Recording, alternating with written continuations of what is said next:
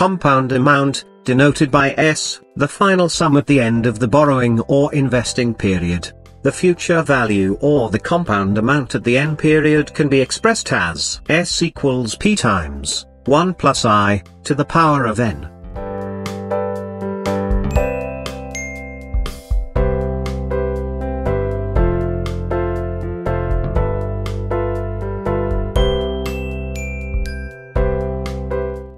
Compound interest, denoted by I, is the difference between the original principal and the compound amount. Compound interest equals S minus P.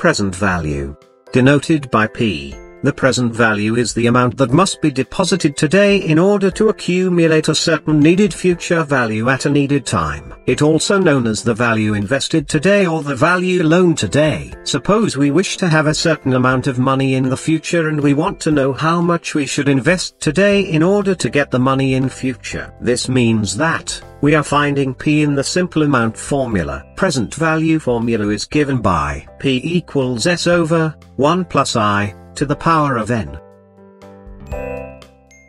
The process of finding the present value of a future sum is called discounting.